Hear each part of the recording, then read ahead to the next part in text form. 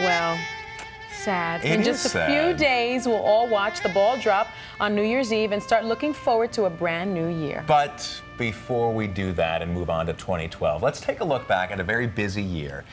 Here's a look at the unforgettable stories that made headlines in 2011.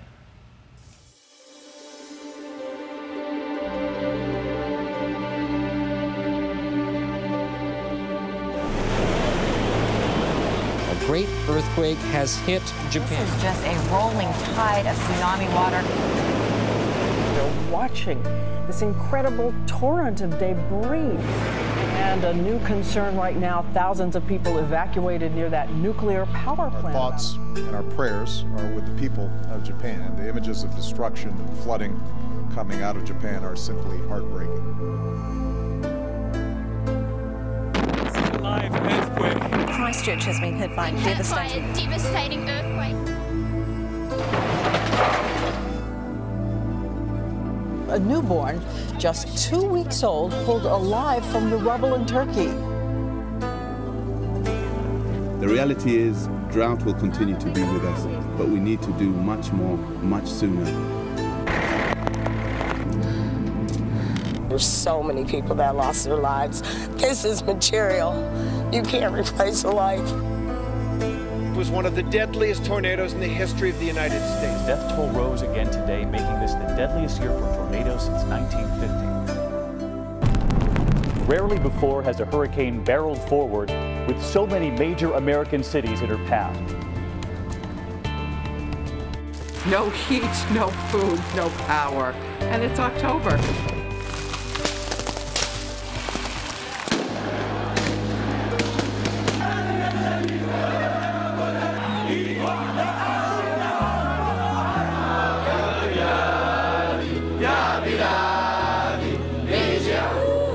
Much of the world is on high alert tonight as the death of North Korea's leader Kim Jong-il. The United States has conducted an operation that killed Osama bin Laden, the leader of Al-Qaeda. After nearly 9 years, our war in Iraq ends. John A. I love you with all of my heart, and I couldn't have ever asked for a greater daddy than you.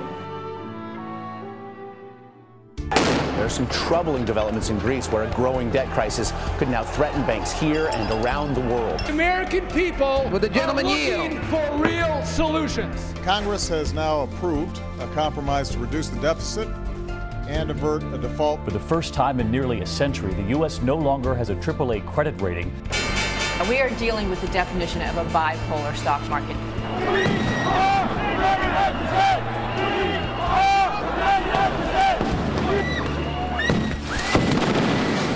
This is the most humble day of my life. Mr. Strauss-Kahn, the defendant, will be released in his own recognizance. Thank you to everyone who's believed in me. The charge of aggravated manslaughter of a child. We, the jury, find the defendant not guilty. Conrad Robert Murray, guilty of the crime of involuntary manslaughter.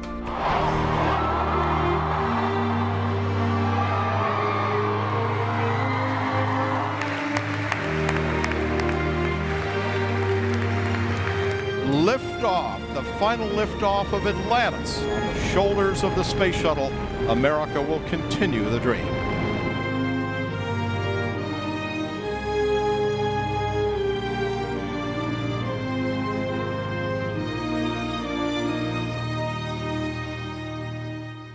I think it's only when you see it like that, that sort of montage, when you realize how much really happened. It hasn't been an easy year, to put it bluntly, but hopefully we've become stronger as a people from some of those things that we've seen. I hope so. And apparently, according to Yahoo News, top 3 stories: Casey Anthony trial, Japan earthquake and tsunami, and then the royal wedding. So people still have hope. Yeah, that's very true.